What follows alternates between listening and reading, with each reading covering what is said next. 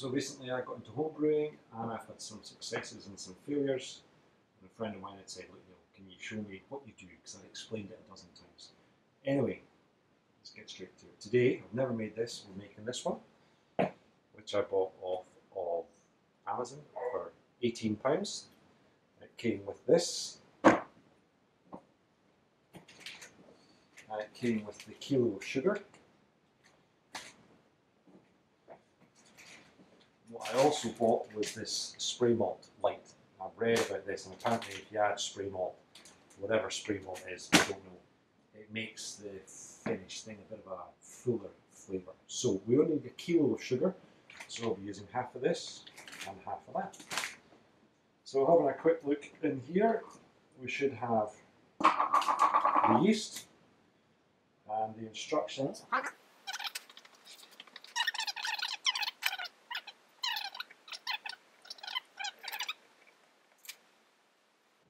just going to leave the wrapper on. So in this case, make sure equipment is clean and sterilised. We'll do that in a second. And I'm going to empty this into a container. So we need to get it nice and warm first. So I'm going to put that there. Just open that now. Because if I wait for later, the can will be incredibly hot.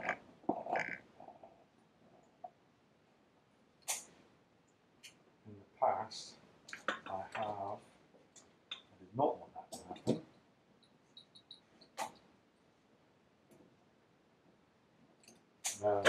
Sticky fingers. Anyway, in goes the hot water, and the reason for the hot water is just to make this solution, the extract, nice, a bit gloopier, so that it runs into the ferment. Right, I have forgotten something super important. It's going to go into this glass. So this was my last home brew. This was a Wix special. It was £12 for a 40 pint kit, and I used normal brewing sugar to make it. And pop it open. No real smoke or carbonation in this one. There was in other ones.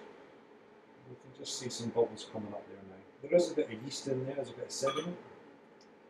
We'll just pour it nice and carefully.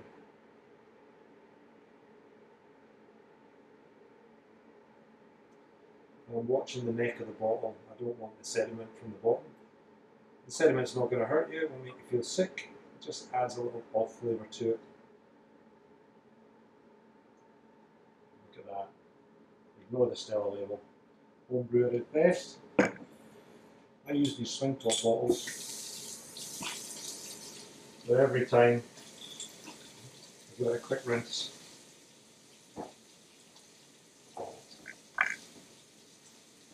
Quick spray with my cleaner, and I'll just leave that to stand for the future. So let's see how this one is. It's got a lovely colour. You can maybe see the bubbles just rising there. And it's a bitter, so it's not designed to be anything other than a bitter. It's worked out at 3.8%. It's a slight yeasty smell, just tiny. Nothing wrong with that for 55p.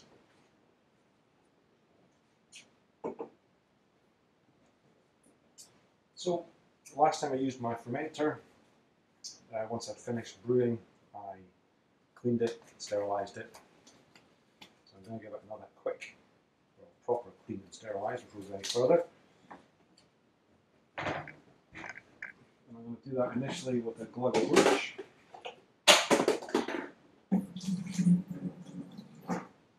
This isn't sterilising, this is like a pre-clean that I do. Luckily we've got one of these little funky taps. I'm just going to get some hot water in there, then some cold water.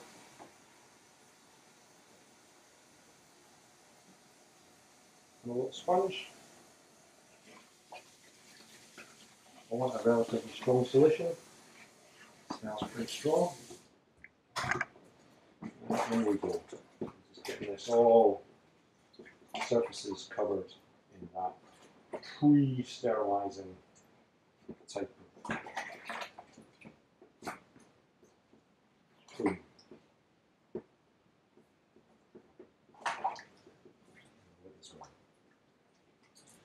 I don't know if I said already, but this whole area got all wiped down with quite a strong Dettol solution earlier. So pretty much everything around about here is clean. I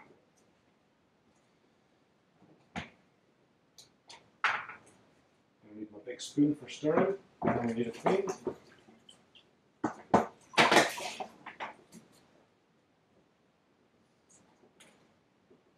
So this is the sterilizer I'm going to use. I've used it a couple times before, seems to do a good job. Put it in water, you let it stand, give it a rinse.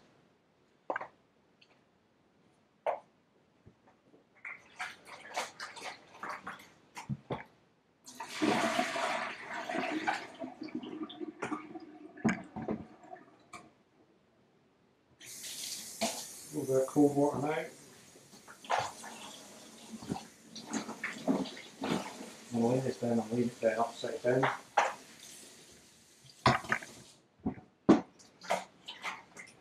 You could probably say that might be enough. I was going to read the instructions. So, excuse my bad eyesight. It says,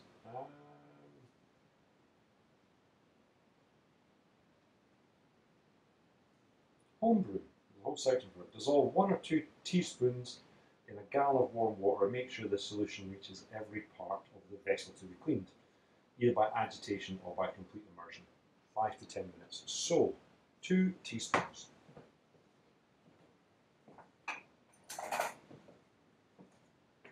In about a gallon. So, here's number 1, here's number 2. I can't remember what this cost, it was about a £5.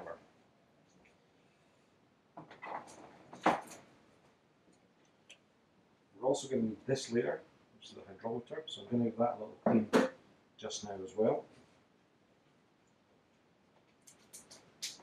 And apart from that, that's everything we kind of need. So, said about a gallon of water. This is about 22 litres to here that I measured with a jug, so we're going for about, probably go with 22 litres, we might go a little bit higher.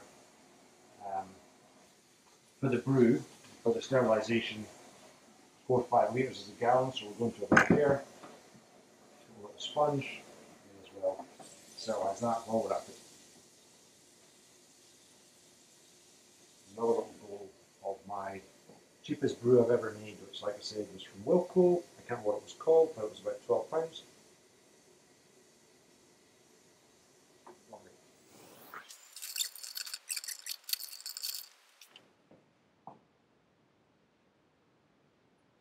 So it also says leave to soak for a additional period if it's really dirty, soak overnight. Rinse thoroughly with clean, cold water before use. So once this is done, like I said, it was already pretty clean anyway. So we can leave that for a few minutes. I can have a little read of these instructions, which shouldn't be too complicated.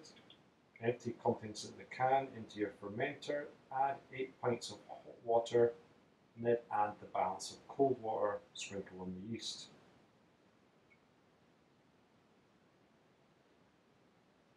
How much sugar? Appropriate amount of sugar. Okay, so we know from already, I read the instructions previously, the appropriate amount of sugar is 1 kilogram.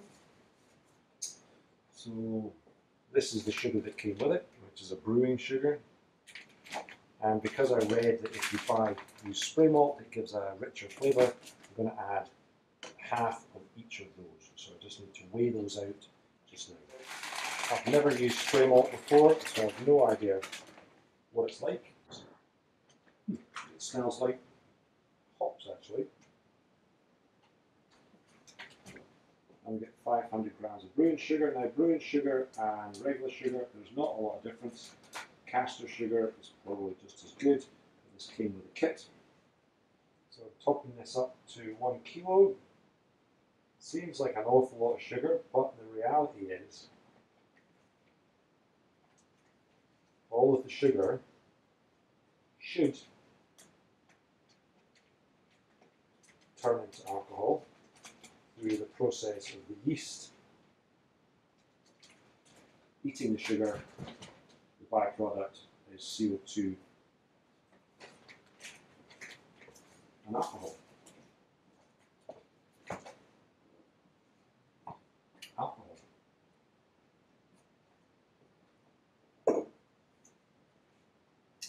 So this lot's probably clean enough.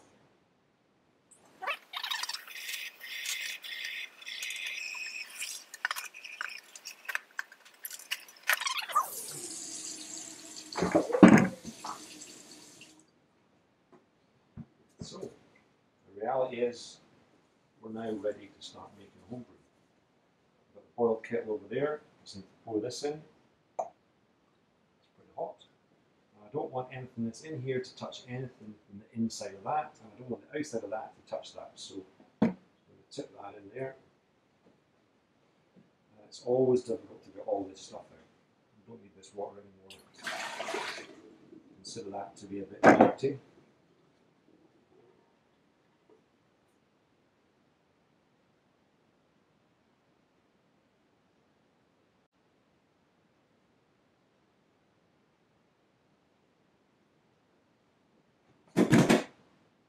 Now we need the extra boiling water to put in the can to get as much out of it as possible.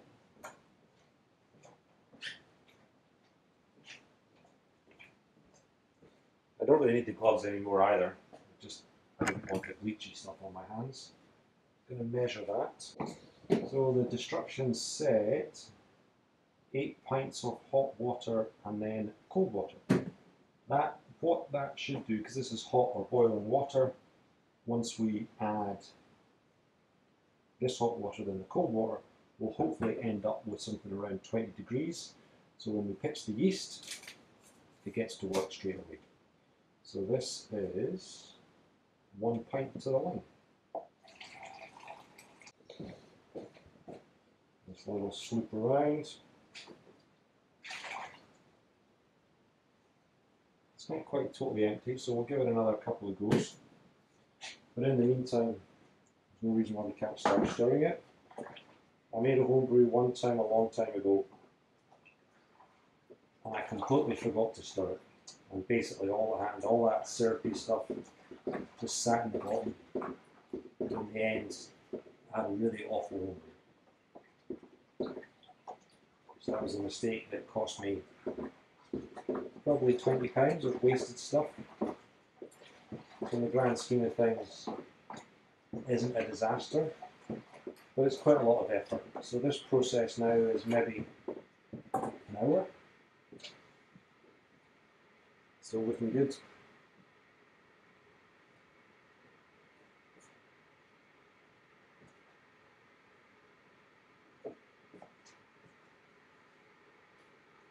As we've got a bit of time, this is also my last homebrew wine. Again, this was a local special, as I would call it, £9.50 for 5 litres of wine.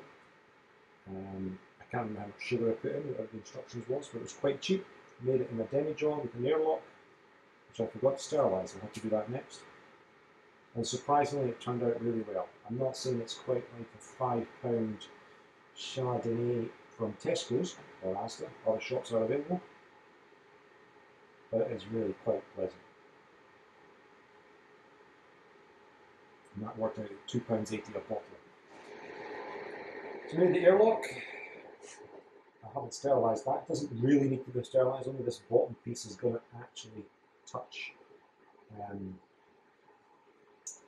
It's not going to touch the homebrew, but I'm going to sterilise it anyway. In this case, I'm just going to use a little bit of bleach.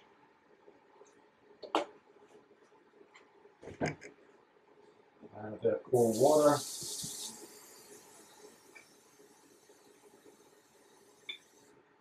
Because it is going to touch the brew part. We don't really want that to be the source of contamination. If we were to get some bacteria in there,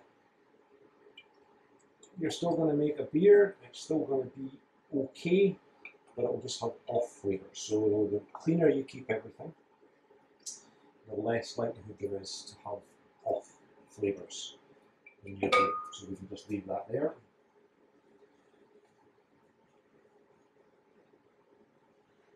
Back to the bitter. Awesome. Awesome.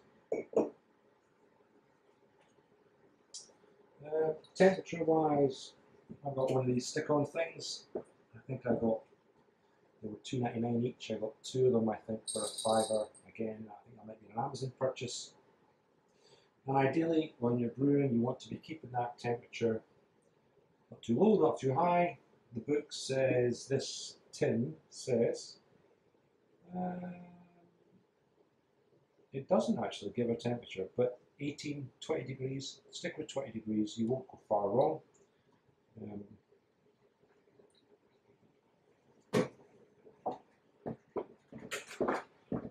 Here's the kettle boiled.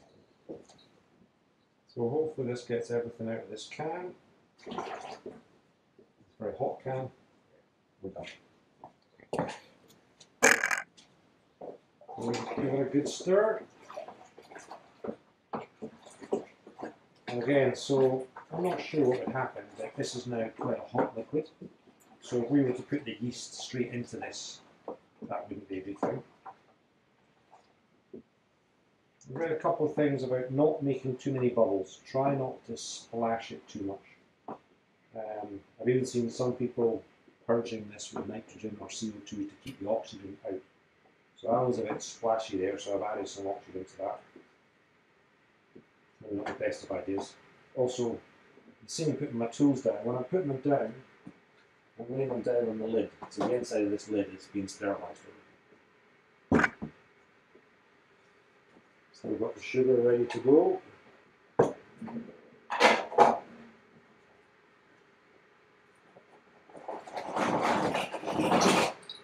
What I also have is this heating band. So once we get this all in, and we see the temperature coming here, plug this in to the handy socket just here, and this is 2 electrical elements. So I put this round the middle to bottom, it will gently heat the liquid. The kitchen here is about 20 degrees anyway, so it's a good temperature. It's going to be a touch too warm right now. So that's one method of getting it up to kitchen temperature. And I wanted to try and keep it at 20 degrees all the time. So what I might do in here, if it's getting too warm, I'll turn the heating off, or turn one of the radiators down, just to try and keep the temperature in this room at around 20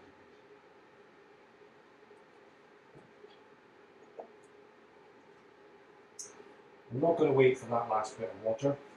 I think this is dissolved, diluted enough. All the gloopiness is gone.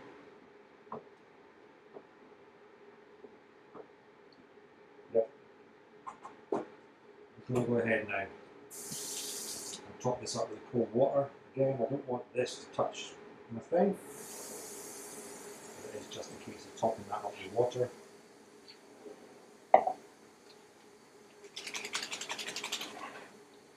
But I wonder if it said to put the sugar in now or later. So it said add 8 pints of water, sprinkle, oh, stand by. So, empty contents of the can into the vessel, add 8 pints of hot water, mix and fill with cold water. Okay. Sprinkle the brewing yeast provided, cover and stand in a warm place until fermentation is finished. Can and sugar. So the sugar should have gone. Because of course the sugar is going to be a lot easier to dissolve in warm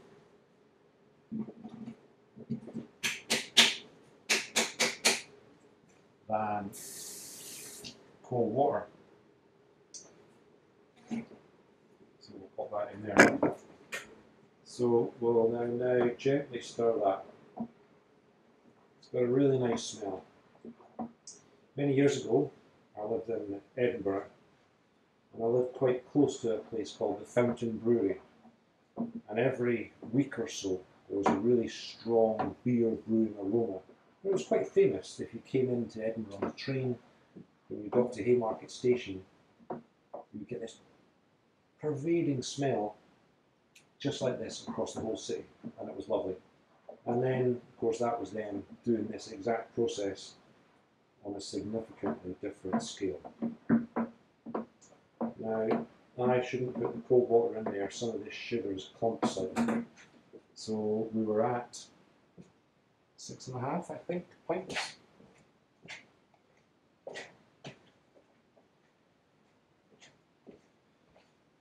So it's a guideline, it's not a big deal. I'm just going to whack all this hot water in.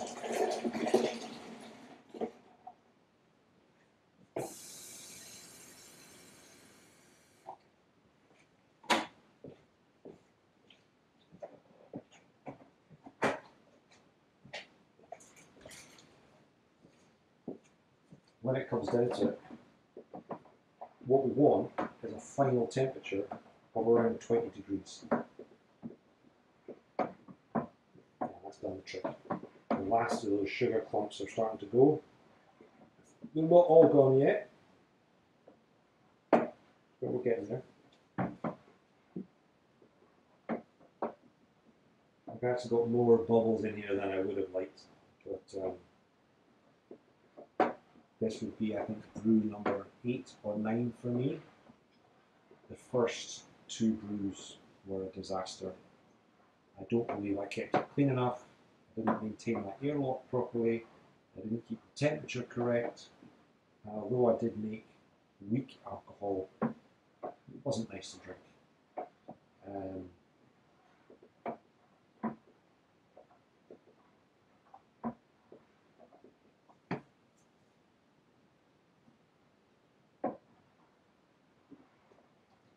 Of course, what I want is this solution to be completely dissolved, so all the sugar is in the liquid. That's what I want. Other brewers might argue, oh, you don't have to worry about it. But my background is engineering, so you know, take your time and get everything mixed properly. It should work better. Anyway, back to the cold water. Top it up. We're almost done. This is with the exception of sprinkling in the yeast. I have no idea what yeast this is.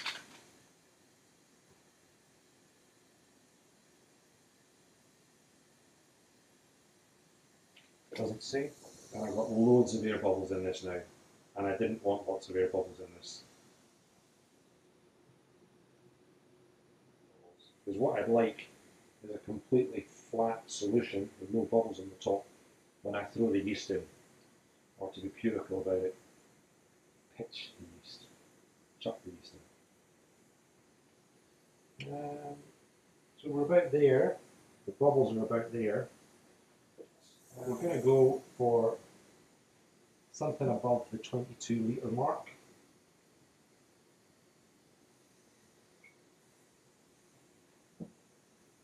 We're almost there. So go for 23 litres.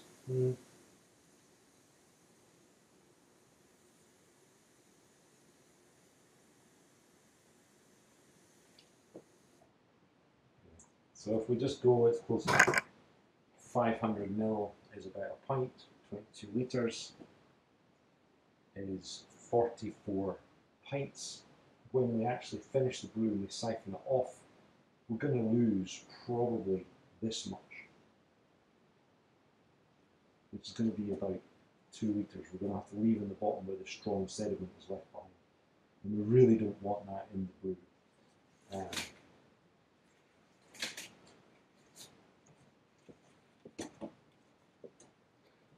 Anyway, I don't intend on touching the beer anymore.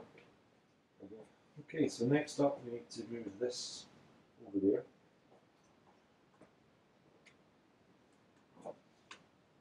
Remember, everything on top of this is sterile. So this is our kitchen counter. This is going to be quite heavy. So I'll put our towel down just in case we have a bit of spillage. Don't want it all over the place. The towel will absorb it. I'm going to pick this bad boy up.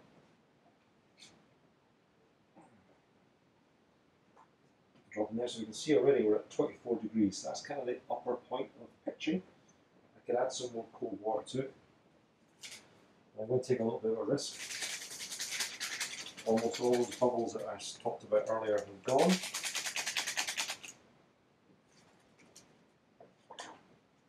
It's now time to chuck in the yeast, pitch the yeast, and it is just a case of gently sprinkling it over the top so you get a nice even coverage, and then the yeast should filter down through, catching the sugar on the way. And I try not to get it on the edge of the container because it just gets stuck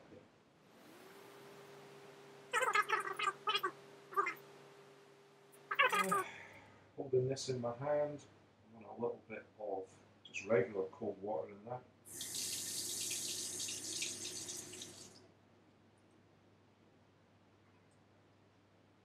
This will be the airlock, so all that's going to happen, I'm just trying to get that 50-50, roughly, good enough. Popping this on top, and then snapping it down.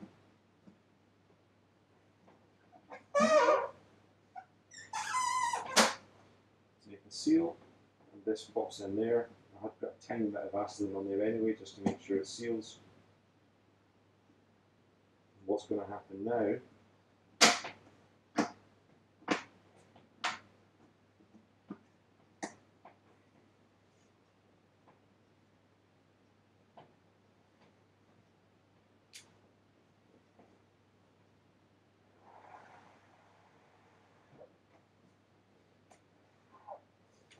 it'll sit there in the corner of the kitchen. I'm going to check it regularly for the temperature. I say at the moment it's a bit too hot. I've got a radiator just here, I can turn that down. And over the next 5 to 10 days, 8 days maybe, I'm going to check the airlock, make sure it never runs out. So as the yeast consumes the sugar, it's going to make carbon dioxide and it's going to make alcohol. So the carbon dioxide is a gas, it's going to come up, you're going to see this bulge up, and we're going to see bubbles coming from here up, down and through there, but not letting any oxygen back in, keeping our brew nice and clean. So I just want to double check we've got a good seal. I do, and we'll come back in a few days' time.